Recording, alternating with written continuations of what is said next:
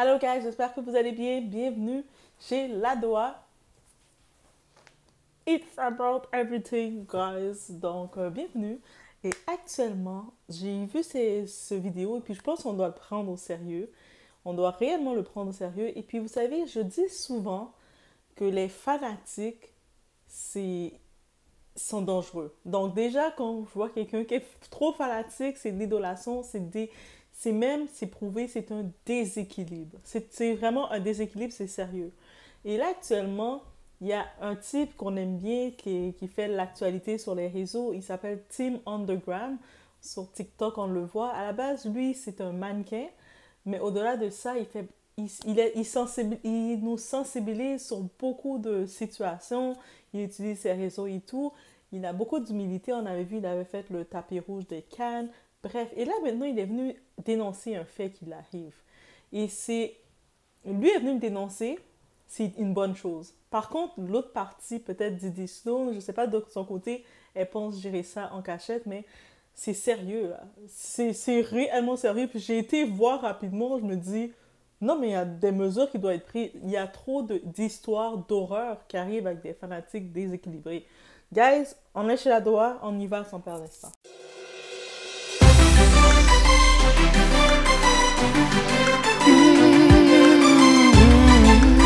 Justement, il faut savoir qu'il harcèle littéralement Didi depuis des mois et des mois. Alors même si Didi a essayé de le bloquer de partout, il parvient quand même à lui envoyer des emails vraiment fréquemment. J'en ai d'ailleurs lu plusieurs, ça fait froid dans le dos. Son compte Instagram est dédié à Didi. Plus tôt ce mois-ci, il m'avait déjà pris à partie en story, mais j'avais pas réagi. Mais ce matin, je me suis réveillé avec de véritables menaces de mort qu'il a même proférées face caméra, avec des signes d'égorgement. Que ce soit clair, je ne connais absolument pas cette personne. Je n'ai jamais rencontré cette personne. Je n'ai jamais parlé à cette personne. Et pourtant, cette personne me reproche de m'être frotté aux mauvaises personnes, me reproche de lui avoir manqué de respect, et me dit que même Jésus ne pourra pas me sauver de ce qui m'attend. Alors selon l'article 222-17 du Code pénal français, la peine est portée à 3 ans d'emprisonnement et à 45 000 € d'amende pour la personne reconnue coupable de menaces de mort. Et c'est pour ça que j'essaie de prendre les devants et de vous en parler aujourd'hui, parce que c'est quelque chose que je prends absolument pas à la légère. Si vous me suivez, vous savez que je parle de pas mal de causes, et j'ai utilisé ma plateforme pour porter la voix de plusieurs familles. Vous savez également que je suis impliqué dans la lutte contre le harcèlement, que ce soit un harcèlement scolaire ou cyberharcèlement ou harcèlement tout court. J'ai d'ailleurs déjà collaboré avec le 3018 qui lutte justement contre le cyberharcèlement et le harcèlement. J'ai parlé de ces histoires-là, de ces faits divers-là, mais j'aurais jamais cru devoir parler de moi-même. J'aurais jamais cru basculer de ce côté-là, de ce côté de la personne qui subit ça. Je dis à chaque fois, c'est important de prendre la parole, c'est important d'en parler. Bah maintenant, c'est à mon tour de mettre en pratique ce que moi je conseille. Alors je ne connais pas son véritable nom, mais il se fait appeler Pris sur Instagram. Ce compte qui vient toujours d'être créé m'a également menacé cette nuit. On te cherche tous, ça suffit, tu joues avec la mauvaise femme, c'est pas de quoi on est capable.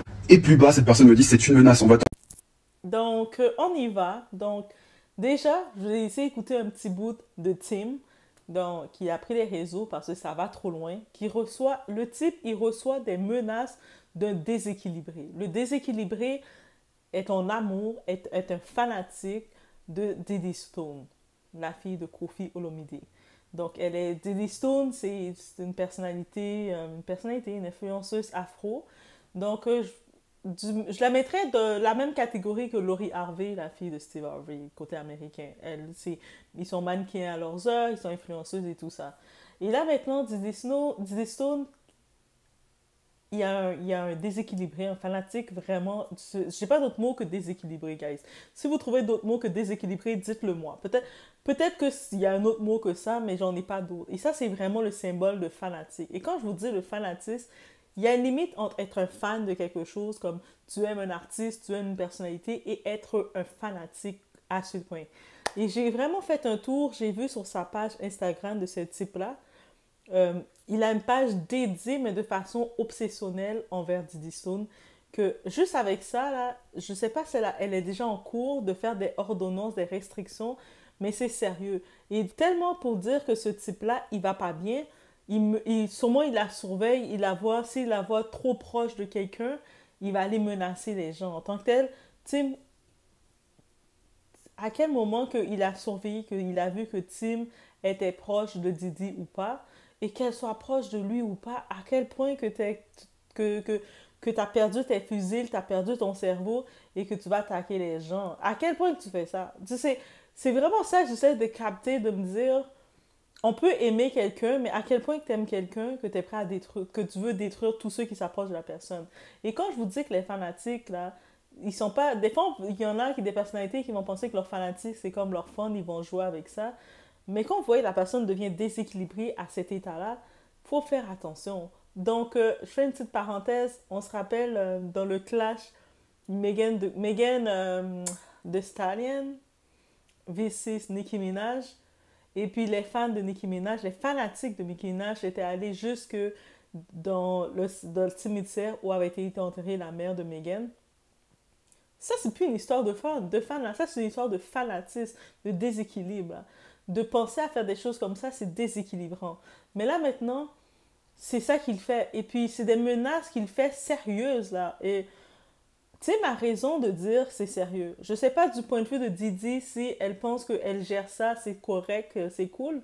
Mais à quel point qu'elle pense qu'elle gère ça? Un déséquilibré comme ça, qui fait des menaces à des gens à n'importe quel moment, qu'est-ce qu'il peut te faire? Et puis, quel préjudice qu'il te donne? Ça veut dire qu'elle, à cause de ce type-là, ce genre de type-là, elle peut même, à la limite, elle va perdre elle-même des contrats. Qui va vouloir se retrouver à être vue avec elle, sachant qu'il y a ce type de personne-là qui la suit, ce type de personne-là qui l'aime? Oui, on ne peut pas gérer qui nous aime à ce tel point, mais il faut le prendre au sérieux. Il faut réellement le prendre au sérieux parce que j'ai aucun mot à expliquer ça. J'ai aucun mot. Comment il s'attaque au gars.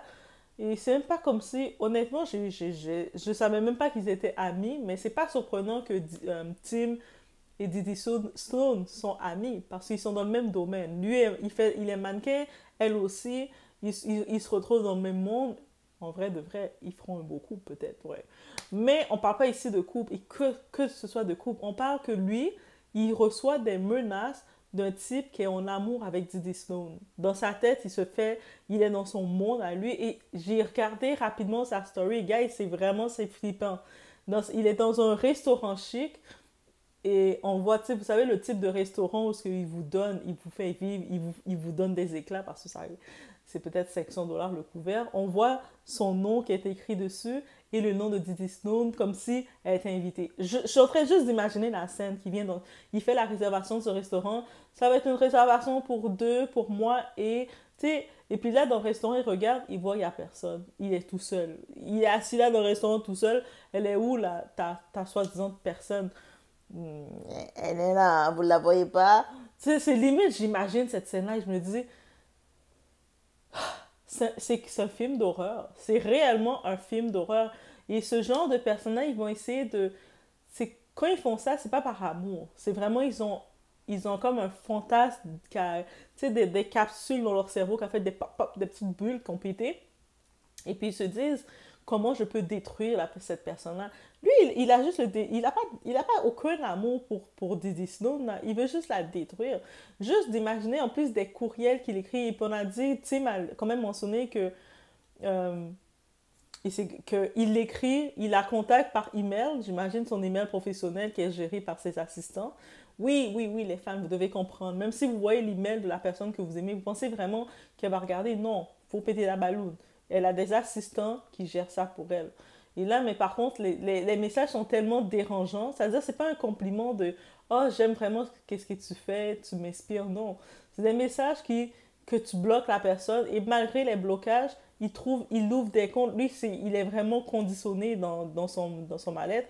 Je sais pas qui est sa famille, qui est son monde, avec qui il vit.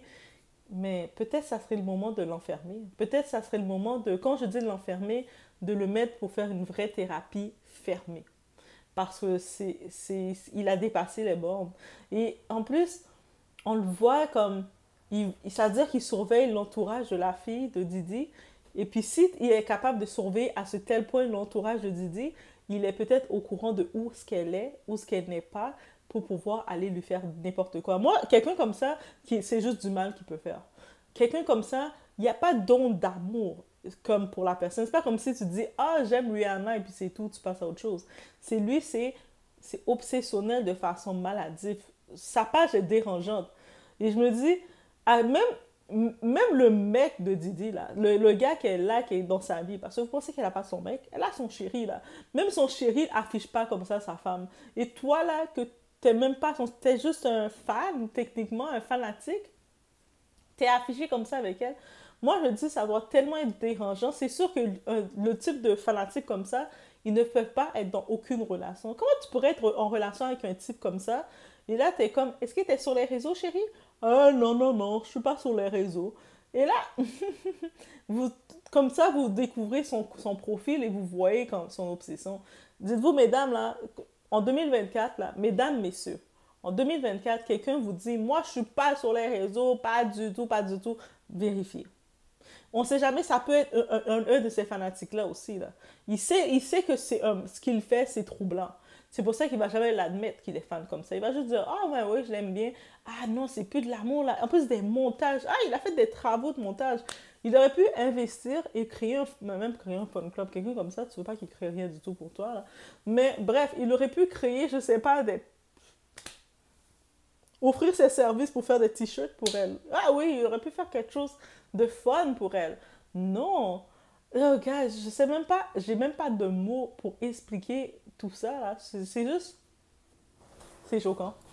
Guys, c'est choquant. Et puis je me dis, Tim, c'est quelqu'un sur les réseaux qui fait beaucoup de dénonciations. C'est quelqu'un sur les réseaux qui est quand même très impliqué socialement. Il est la voix de beaucoup de personnes, peut-être qu'on passe sa plateforme. Donc, il utilise beaucoup sa plateforme pour mettre en lumière des causes. Il y a des causes de un peu partout. On sait qu'il est en Belgique. On sait que beaucoup de personnes, je sais, quand vous voyez quelqu'un sur les réseaux, vous êtes tout de suite en train de vous dire la personne fait de l'argent sur les réseaux. Pas nécessairement. Lui, en plus, il est obligé de venir démystifier. Il a dit, moi, là, je fais pas d'argent. Je suis pas dans les programmes de faire de l'argent. C'est-à-dire, si je le fais par amour. C'est-à-dire, lui est payé parce qu'il est mannequin, là. Il est mannequin, en plus, avec des gros designers, des grandes personnes, là. C'est-à-dire qu'il fait son argent. Au-delà de ça, on le voit que c'est un passionné. Quand je l'ai vu faire le tapis rouge, j'ai vu faire l'entrevue avec Kelly, avec les gens. Je l'ai vu, on a regardé les clips. Son humilité, sa capacité, on le voit qu'il est bienveillant. Et je me dis, t'imagines que il est dans son truc à lui, il reçoit comme ça des menaces, on l'attaque comme ça, là. Comme ça, on l'attaque par un déséquilibré qui a décidé de lui donner son dévolu sur DIDI STONE qui ne le calcule pas. Même si comme type, là, t'aurais voulu mettre toutes les choses de ton côté, c'est pas comme ça que tu vas attirer l'amour. C'est pas en étant comme intense comme ça, dérangeant comme ça à quelqu'un que tu vas attirer l'amour de la personne. Moi, je pense que tu vas même plus finir par repousser la personne. Tu vas même finir par tellement repousser la personne que la personne va se dire, oh, mais, oh, c'est quoi? Tu vas finir par repousser la personne. Qui va vouloir, même si quelqu'un tu peux avoir des qualités humaines parce que malgré les déséquilibres, tu peux avoir des qualités humaines, mais tu commences à avoir cette obsession-là sur la personne à tel point que tu l'aimes, tu peux manifester. Tu as pour aller voir toutes les marabouts que tu veux.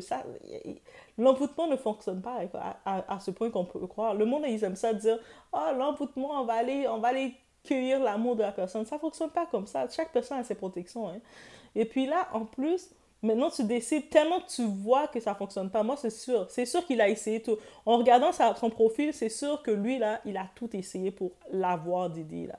Que ce soit, il a peut-être fait tous les envoûtements, il a vu, peut-être les marabouts, maintenant, le chassent. Toutes les marabouts, les personnes, ceux qui font qui essaient de jeter les sorts pour aller chercher l'amour, cueillir l'amour, faire la personne vous aimer. Je suis sûre que même eux autres l'ont chassé, ils l'ont bloqué. Tellement c'est rendu intense son histoire. Et là maintenant, comme il a plus d'autres, il sait plus quoi faire, il sait plus où aller. Il commence à regarder tous ceux qui s'approchent de près ou de loin à la fille. C'est pas comme ça que tu vas attirer l'amour, là. Au contraire. Là, moi je pense dans ce cas-ci, les proches de Didi, le petit conseil de doigt, Didi, prends ça au sérieux. Protège-toi. Il y a trop d'histoires où il y a des influenceuses qui se sont fait prendre par ce type de personnes. C'est-à-dire ce type de personnes, pour savoir qui tu fréquentes ou avec qui sont tes amis, c'est-à-dire qu'ils te surveillent. Et puis je pense que c'est ça seulement qu'il fait. Je pense qu'il n'est même pas en état de pouvoir travailler. Il a peut-être l'argent de sa famille, donc il vit dans son obsession, dans sa bulle. Donc, fais en sorte qu'ils soient enfermés. Fais en sorte qu'ils soient enfermés. Il y a toutes les faits, il y a les preuves. C'est en plus, pour le propre bien de Didi, un type de spécimen comme ça ne lui fait pas du bien. Un fanatique ne fait pas du bien à personne. Les fanatiques ne font pas du bien. Les fans font du bien. Les personnes qui t'aiment, qui t'apprécient ce que tu fais font du bien. Mais les fanatiques qui sont déséquilibrés comme ça ne te font pas du bien. Ça veut dire, pourquoi ça ne fait pas du bien? Ça veut dire que Didi peut même finir par perdre des contrats. Tu sais, ça veut dire que quelqu'un, des compagnies, il faudrait l'offrir des contrats, mais ils vont dire, ah, mais on a entendu qu'il y a t'as des gens bizarres qui te suivent. Ces gens bizarres qui te suivent, là, ils menacent les gens. Le monde a peur d'être vu avec toi parce qu'ils ont peur d'être menacés. Hé, on veut toute la paix, là. Tu penses que quelqu'un va vouloir maintenant... T'as un gros... Par exemple, elle aurait un contrat Lancôme ou Gucci ou toutes des grosses marques. Et là, elle doit poser avec un autre modèle. Tu penses que le monde, avec tout ça, ils vont vouloir s'associer avec elle? Ils vont dire, oh non, non, non, non, moi, je veux pas de problème avec tes fanatiques. Les déséquilibrés qui te suivent, là, moi, je veux pas ça dans ma vie. Donc, ça aide pas. Comme je vous dis, c'est pour ça que je vous dis, quand les fanatiques, là, ceux qui sont dans l'idolation, qui sont dans le déséquilibre, dès qu'ils disent quelque chose sur leur objet de désir, parce que là, les fanatiques, ils voient les personnes qu'ils aiment comme des objets de désir, ils ne voient même pas comme des humains. Et ils veulent, dans leur tête, les fils ont éclaté. Donc, eux autres, ils ne voient pas la personne que... Habituellement, quand tu aimes quelque chose, tu veux voir la personne grandir. C'est-à-dire que si, par exemple, j'aime une créatrice de contenu, j'aime un designer, j'aime un bon restaurant, qu'est-ce que je vais faire? Je vais en parler, je vais tellement faire des reviews, je vais être content. Pourquoi? Parce que je veux voir la personne grandir. Si je vois que ce que j'aime prendre l'expansion grandit, plus de monde va l'apprécier, moi, je vais me sentir fière de moi parce que je vais me dire j'ai du goût. Mais eux autres, les fanatiques, ils veulent pas voir ça. Ils veulent, au contraire, mettre la personne, l'objet de désir caché pour eux seulement. Ils ont le petit côté égoïste et puis fou. Et c'est ça qu'ils vont faire. C'est-à-dire qu'elle va se retrouver dans un événement à côté de qui? On va dire de Michael B. Jordan, oui. Michael B. Jordan, le bel acteur américain, là. Elle se retrouverait dans un événement avec lui, mais ce type-là, ce déséquilibré, il va contacter Michael B. Jordan pour lui dire « Comment oses-tu être avec mon objet de désir? Personne ne doit être avec elle, elle est à moi. » Vous savez, le genre de relation, le type vous dit « Si t'es pas avec moi, t'es avec personne. » Et des fois, il y en a qui vont penser que c'est un compliment. Oh my God, il m'aime tellement, il a dit que s'il n'est pas avec moi, il est avec personne. C'est pas un compliment. Si votre partenaire vous dit ça, là, fuyez et allez directement faire une restriction. Une demande d'éloignement. Parce que la personne qui vous dit ça, vous dit pas ça parce qu'il vous aime. Il vous dit ça de façon égoïste. Ils n'ont pas d'amour à vous donner.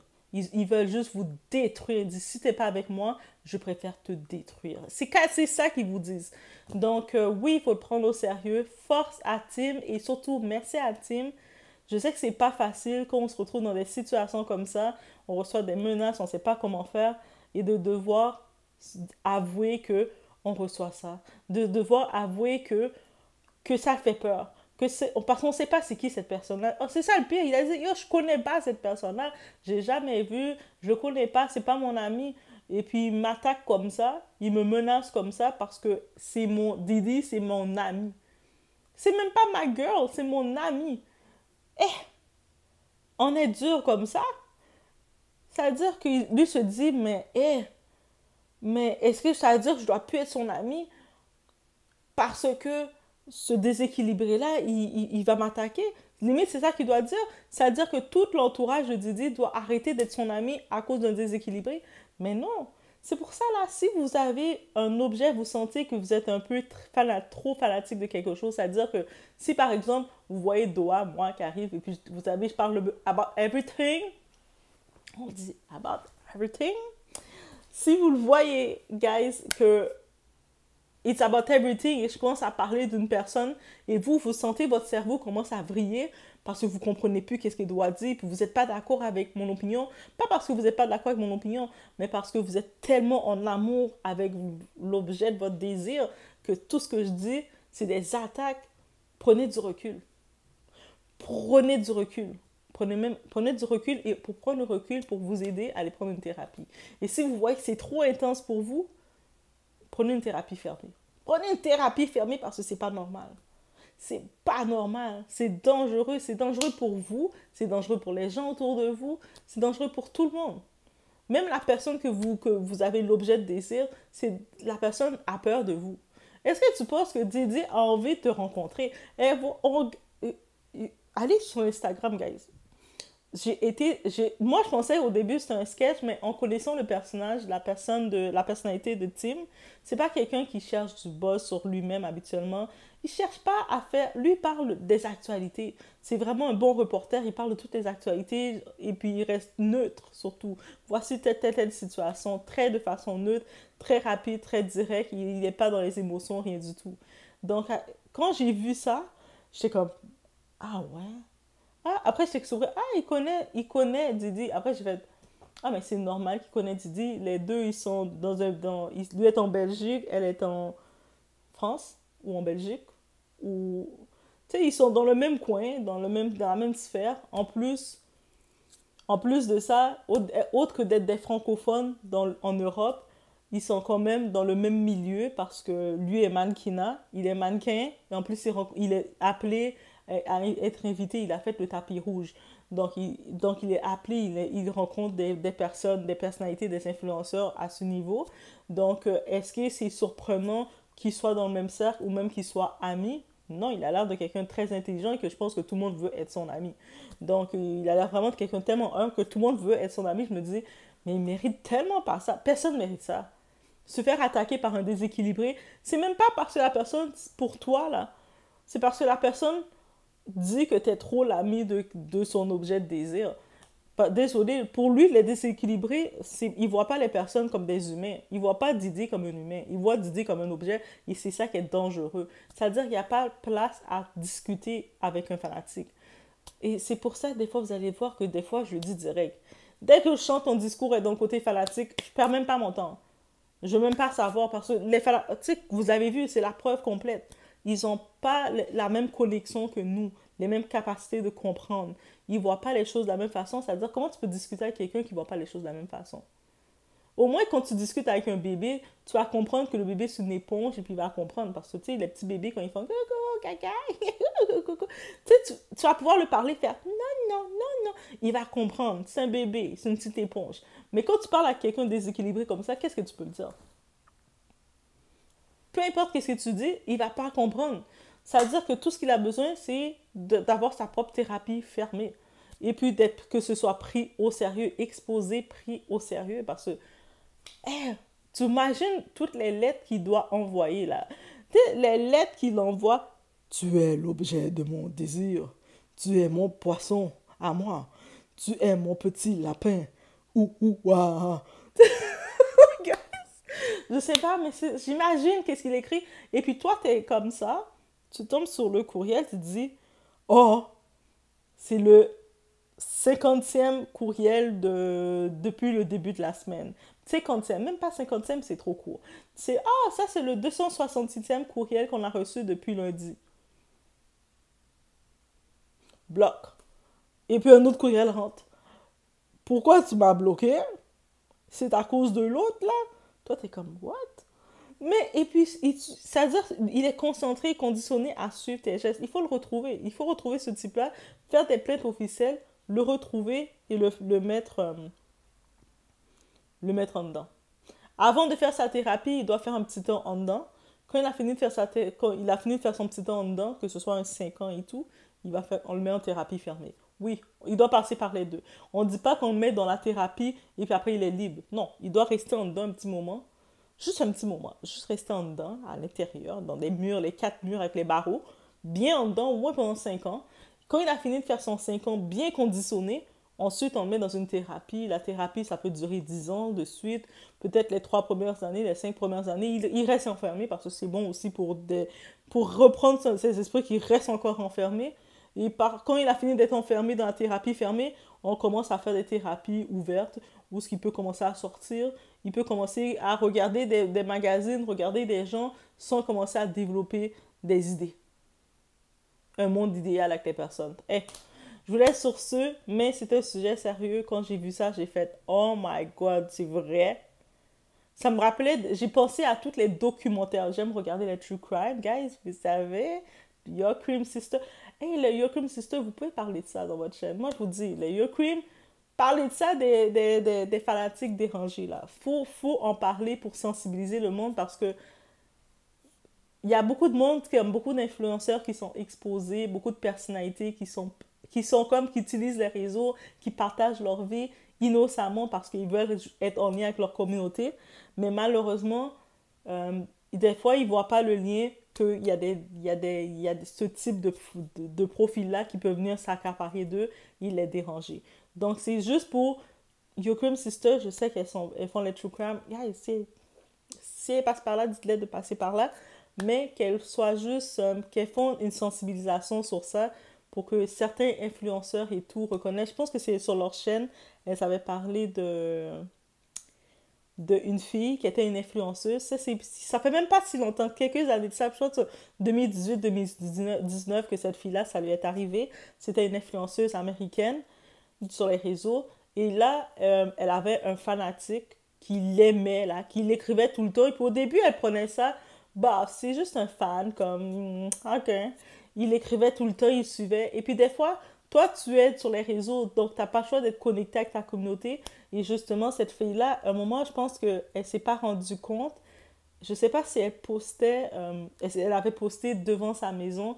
Parce que je ne sais pas si, vous savez, des fois, quand vous postez devant la maison sans porter attention, et le fanatique a eu le temps de zoomer, de voir.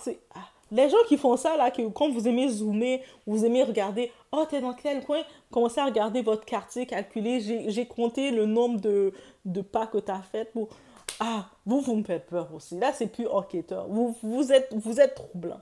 Et puis, des fois, oui, on sait qu'il y a des précautions qu'on doit faire pour, surtout quand on est sur les réseaux, pour protéger un peu se protéger. C'est-à-dire de ne pas poster en temps réel. C'est-à-dire que, tu sais, par exemple, tu es dans ton voyage en Espagne, mais tu ne postes pas en temps réel où ce que tu es. Donc, tu attends, tu prends toutes tes photos et tout, et puis donc, tu le gardes dans ta memories, et puis quand tu es retourné chez toi, là, tu peux commencer à poster, sortir tes photos de voyage. Pourquoi? C'est pas pour rien que c'est fait. C'est parce que, justement, pour éviter que le monde, ils ont accès à toi en temps réel.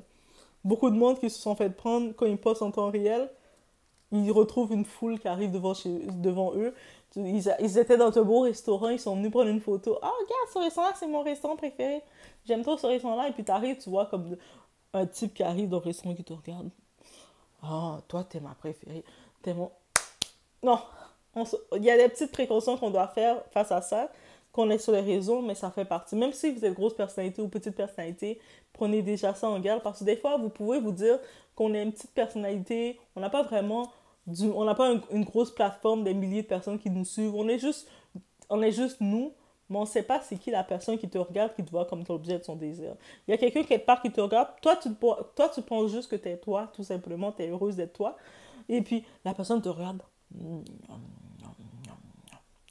Ok, je sais l'image que j'ai. Je sais pas si j'ai mangé le McDonald's, là. Peut-être c'est ça qui me donne ça. Mais juste pour vous dire, en étant sérieux, oui, de temps en temps, on doit rappeler ce genre de sensibilisation.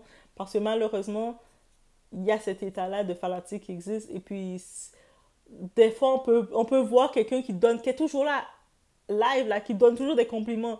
Tu montes sur les réseaux, la première personne qui dit allô, coucou, c'est cette personne-là. Toi, tu commences à le poser comme question. Mais oui, c'est ça. Donc, je vous laisse sur ce. Tim, fais tes démarches. Un gars très intelligent, fais tes démarches. J'en profite de partager, d'utiliser ton témoignage pour le partager sur les réseaux. Pourquoi? Parce que pour nous rappeler d'être sensibilisés, c'est de la sensibilisation qu'il fait, qu'il utilise. Ça lui est arrivé. Habituellement, il pensait juste parler pour les autres, donner des conseils aux autres, prendre les histoires des autres, mais là, ça lui arrive. Ça doit aussi être utilisé comme témoignage. Et puis, Didi, fais attention à toi. Je prends plus de garde parce qu'on ne sait pas à quel niveau ce type-là, s'il peut menacer des gens comme ça de ton entourage, on ne sait pas à quel niveau dans sa tête que c'est. Donc, on ne prend pas ces menaces-là en se disant que, bah, il est loin. Fais les prises, toutes les protections que tu peux. Mieux vaut être trop prudent que pas assez. Donc, même si je sais que comme elle a un niveau, je pense qu'elle peut avoir des gardes du corps continuellement avec elle, de le faire. sur les réseaux tu sais, en plus, quand je regarde Didi sur les réseaux, elle publie jamais trop, là. Elle publie, mais juste assez. Elle met juste deux, trois petits détails où elle montre ses beaux looks, ses beaux styles, comme Laurie Harvey. De temps en temps, on la voit apparaître quand il y a un événement et c'est tout. Mais le type, là, c'est-à-dire qu'il est vraiment intense après elle et c'est ça qui est inquiétant. Avec tout ça, donc, fais attention, fais les mesures que tu dois prendre pour faire en sorte qu'on le prend. Il y a toutes les preuves, les faits, je suis certaine. En plus, j'ose imaginer toutes les emails qu'elle reçoit, tous les messages de lui qu'elle reçoit. Mets-le dans un serveur, mets-le tout dans un serveur parce que je pense que tout ça va rentrer dans un serveur. Ah, j'imagine 10 000 messages et puis tu m'envoies une enquête pour dire qu'il est une menace. Il est une menace. C'est pas qu'il peut être une menace, il est une menace parce qu'il est une menace pour ton travail, il est une menace pour tes partenariats, il est une menace pour ton entourage, il est surtout une menace pour toi. Donc, c'est ça que je pourrais dire comme conseil, donc c'est vraiment sérieux. Et puis, merci à Tim d'avoir pris le temps de le dire, de le dénoncer. Donc, et moi, je le relais. Et donc, n'hésitez pas aussi, si vous avez votre propre plateforme, je pense que ça mérite d'être dénoncé parce que c'est vraiment sérieux. On doit protéger que ce soit Didi, que ce soit Tim, que ce soit d'autres personnes qui peuvent avoir ce type de type-là, d'individus qui décident de nous prendre pour leur objet. Que non, non. Donc, faites attention à vous encore une fois. Vous étiez chez Doha, It's About Everything.